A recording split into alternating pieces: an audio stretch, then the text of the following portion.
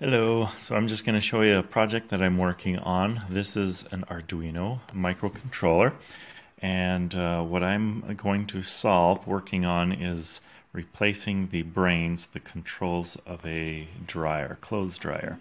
So if we look here at the clothes dryer, we have a temperature control here. I'm going to continue to use that. And then we have this intelligent dry sensor, a wet, damp, and dry LED. And there's also controls to turn off the dryer if it becomes dry. Then there's a chime, turn on and off a chime when it's done. It'll beep at you when it's done. I'm actually going to repurpose this as my power. Then here's the other spot, which is the control knob. You set it to a different setting, you pull the knob, and then it starts. So this is where it initially failed. You push down on this knob, and then you turn it to where you want, and then you pull it out towards you, and then it starts the dryer cycle. So two problems happened with this. One, you pulled the knob and nothing happened. And two, the motor inside there was not moving. The other problem is back here. This circuit board behind this intelligent dry is blown up. But I'm going to continue to use, I'm going to cut out the circuit for the LEDs, or rather I'm going to have some LEDs behind her still that still show the wet, damp, and dry. Now the parts for this dryer, the part for this controller, and this right here start at $175. Now I can buy a new dryer for probably not much more than that. And I started thinking, what would happen? I wonder if I can build a replacement to this with a microcontroller. And so I'm going to demonstrate what I have built so far. So here, this is a simulation. I've built it here on my circuit board, this breadboard, to simulate how it's actually going to work once I build the circuit. So now, the next step after this demonstration is I'm going to start ordering the rest of the parts. I've got some of them on the way, and I'll wait for all my parts to show up, and then I will build it. Now I'm going to build them on a circuit board, and they're going to be behind the controls here. And now let me show you. So for instance, I'm using little buttons here, and you can see there's a couple of buttons. So as you turn this off, let me just unplug this. I'm plugging it into my computer right now, but let's just see how long it takes to boot up as soon as I plug this in here. And the program's ready to go. It defaults at a 30 here on this display.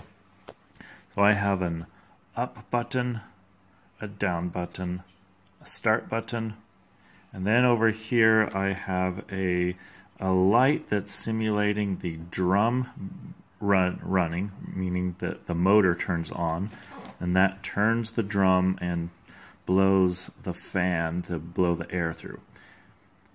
This is to simulate the heater circuit being on. And then right here, let's pay attention only to these three LEDs. This is simulating the wet sensor, or the wet display and sensor, because I will add controls to say if the load is dry before the time runs out, then shut everything down. But anyway, there's wet, damp, and dry. Ignore those two over here. All right, so motor, heat, wet, damp, and dry. Now, and I also have a control on my screen, which I'm going to show as well, but for debugging. So when you boot it up, you get 30 minutes display on your control, and I can reset that, default that. I'm cycling from 10 to 90. So at the top, this button going down from the top of 90 down to 10, and this one takes you up. All right, so, and then when I'm ready to go, it will just, I'll just press this button. Now I will make a comment here before I show the display, which is I am doing my debugging in seconds.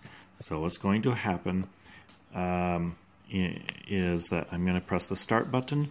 It's going to turn on the drum, pause for 5 seconds, and then turn on the heater, and then it'll start counting. When in reality, when I'm doing this for real, it'll pause for 5 seconds, but then the time will be moving into minutes.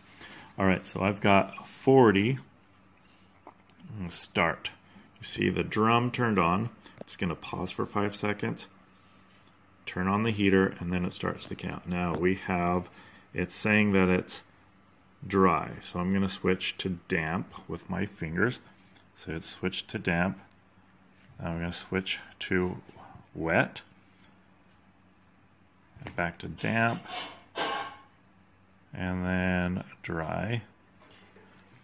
And this is the sensor out of the dryer. Okay, so when it gets down to 5 minutes, it's going to turn the heater off. And then at 0, it's going to turn the drum off, the motor. And then we go to 0, and then that cycles through telling you that it's done 10 times. And then it's completely done. We'll see that in a second. Good. Now, if I want to rerun, I just reset. And I will have on the display, I'm going to have here, so I'll have power, I'll have a reset button, up, down, and start. And then I'm going to rip this out and put my lights in there. It's a fun project. It's been a lot of fun. So next step is to build it. Build the real thing.